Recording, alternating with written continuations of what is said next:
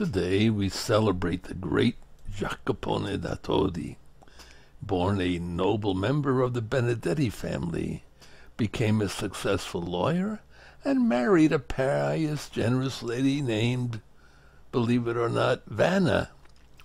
His young wife took it upon herself to do penance for the worldly excesses of her husband.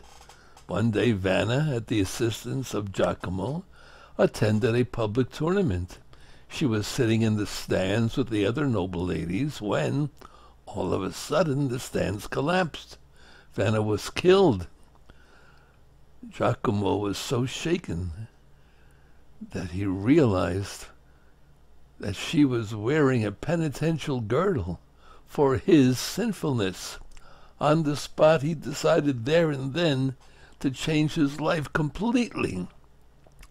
He divided his possessions among the poor, became a secular Franciscan, dressed in penitential rags, and because of that was sometimes mocked as a fool and called Crazy Jim. After 10 years of such humiliation, he asked to be received into the Franciscan order, but because of his reputation, he was initially refused. He composed a beautiful poem on the vanities of the world, an act that eventually led to his admission into the order in 1278. He continued to live a life of strict penance, declining to be ordained a priest, meanwhile was writing popular hymns in the vernacular. Jacopone suddenly found himself a leader in a disturbing movement among the Franciscans. The spirituals, as they were called, wanted a return to the strict poverty of Francis. They had 2 cardinals on their side and Pope Celestine V. These 2 cardinals, though, opposed Celestine's successor, Boniface VIII. At the age of 68, Jacopone was excommunicated and imprisoned. Although he acknowledged his mistake, Jacopone was not absolved and released until Benedict XI became Pope 5 years later. Can you believe this? He accepted his imprisonment as penance and spent the final 3 years of his life more spiritual than ever, weeping because love is not love.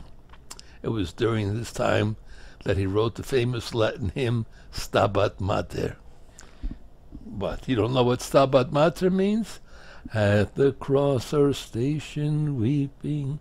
That's the Stabat Mater.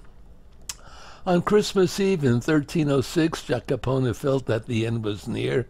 He was in the convent of some Poor Clares Franciscans with his friend Blessed John of Laverna, and welcomed Sister Death with one of his favorite songs. He finished the song and died as the priest intoned the Gloria for the midnight Mass at Christmas. From that time on, Brother Jacopone has been venerated as a saint. If you get a chance, listen to the Stabat Mater. I'm going to put it up right next to this, either above, below. So listen, I'm sure you recognize it. Actually, there are 2 versions. At the cross her station weeping. That's the Gregorian chant version.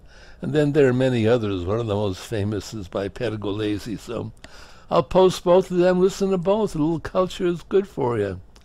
Okay, God bless. Have a wonderful day. And try to imitate Crazy Jim, Jacopone da Todi, which is very close to Assisi, by the way, just in case you didn't know.